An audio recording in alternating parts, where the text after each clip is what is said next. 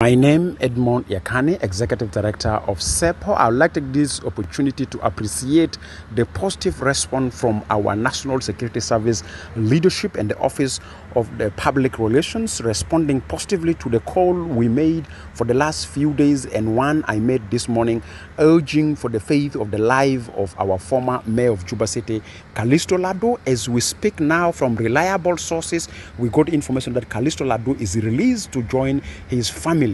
This is a positive response to the advocacy that we have done for few days when we got the information that he have lost his life or he is already dead. And I would like to say those who are fabricating fake news and who are misinforming and providing disinformation, would like to say shame on you. We wish to see people's rights who are being respected. As Kalisto is released to join his family, we hope that his health will be taken care of and a health will be given consideration to his family. As we are aware, few days we have been really campaigning seriously to ensure his release, meeting leaders and talking to some leaders, and thank for those who have contributed for responding positively to our messages. But I would like to take this opportunity to also call upon the state and the government that those who have contributed for the arbitrary arrest and suffering of Kalisto Ladu should be held accountable by the law, because these are people who are enemies of peace and stability in the country. If any person is in conflict with the law, there's a need for us to allow due legal process to take its course. That is the purpose why